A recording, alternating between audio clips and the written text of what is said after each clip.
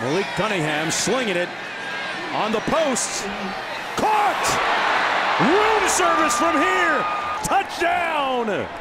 Wes Bryant here, ACC Storylines, talking a little Louisville football with Cameron Teague Robinson of the Louisville Courier-Journal. Cameron, I think that this Louisville team is one of the most dangerous teams in the ACC, and I feel like they are very overlooked. Is that the mentality of this football team, that they feel like they're a dangerous underdog, they can beat anybody? Yeah, I think so, especially when you talk to the offensive side of the ball. I mean, they got a lot of weapons back. You're looking at Micale Cunningham. I think with the weapons around him, we could be in for a real breakout season. Javian Hawkins, 1,000-yard rusher. Hassan, who probably could be in the 1,000-yard rusher if he was blown back in the offense. Tutu Atwell, everybody knows him. Dez Fitzpatrick.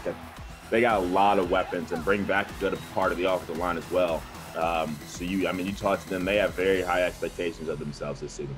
Defensively, what does this staff try to do to shore up that unit?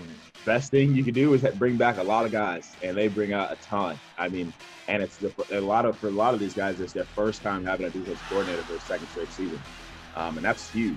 All right, when I say to you, everybody talks about Clemson right at the top. Then everybody's talking Notre Dame, North Carolina, Virginia Tech. When I talk about these teams, what does Louisville fit in that mix as a team that could be right there and get into the ACC championship?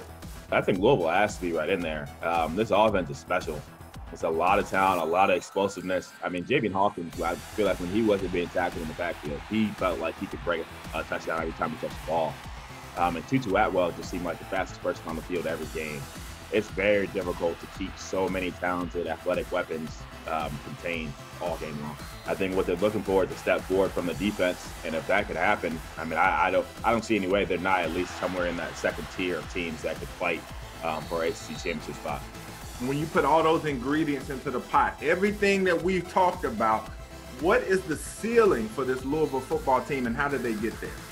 I think if everything goes right for Louisville, the offense stays where it's at, and the defense takes a step forward, I mean, you're looking at a team that can win 9 or 10 games. And if that puts them in the ACC championship game with Clemson, I would think so. So I think at the ceiling, I mean, you're looking at a space championship berth for this group if they put it all together, right?